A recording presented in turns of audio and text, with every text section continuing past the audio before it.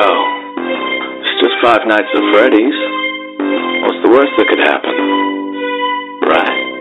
As I stare at these corridors, losing my breath, I wonder what's in store. Is it destruction and death? Cause I heard so many stories of kidnap and murder that I'm starting to think these robots might have the answer. I could've got a job at a Papa John's, but no, mama said support the local businesses.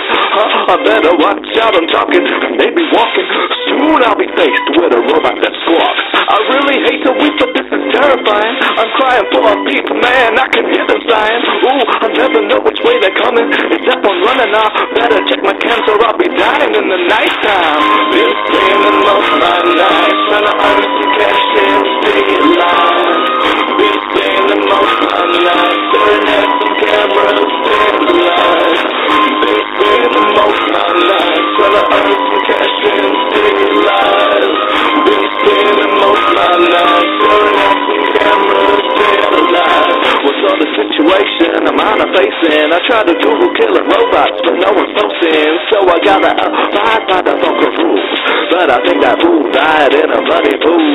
Why would he stay employed at a place like this? It's like he knew his own fate, he couldn't resist. No, but saying that I'm here, I gotta get paid. But I'm daring and her salary's 30K. No, death ain't nothing but a terror scream away. I'm living life, do or die. What can I say? I'm on day 3, never will I live to see day 4. The way things is going, I don't know.